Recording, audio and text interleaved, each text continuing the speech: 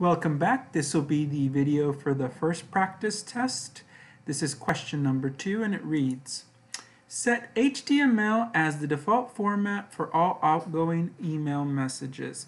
Normally when we have an outgoing email message, so cuando enviamos un mensaje, esos mensajes van a estar en HTML. They're going to be in HTML by default.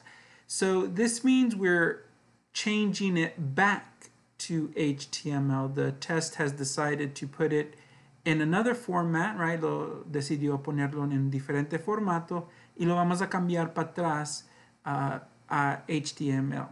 So to do that, we'll go to our little, whoops, that's the wrong one. There we go. We'll go to our help menu and follow the instructions. So setting HTML as the default format for all outgoing email messages. We'll go to the File tab. And on File tab, we'll go to our Options.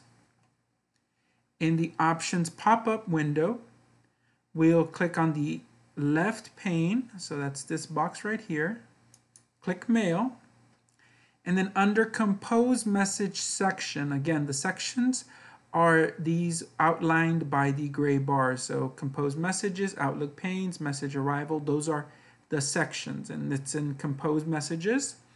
And it says click the down arrow. Remember, the down arrow is this little box right here. And there's only, there's only one in this section, so it should be easy to find.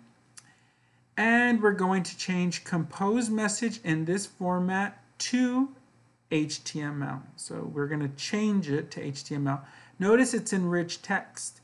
By default, it's usually in HTML, so we're going to change it back to HTML. And then we'll hit again, OK. OK is being hidden, right? Nota que no lo podemos mirar. So, ¿qué hacemos? Hacemos nuestra cajita we'll make it a little bit smaller, this little window, the little box, and then we'll click OK. And we're going to check to see if we did it right. And there we go. HTML was set as the default format for email messages.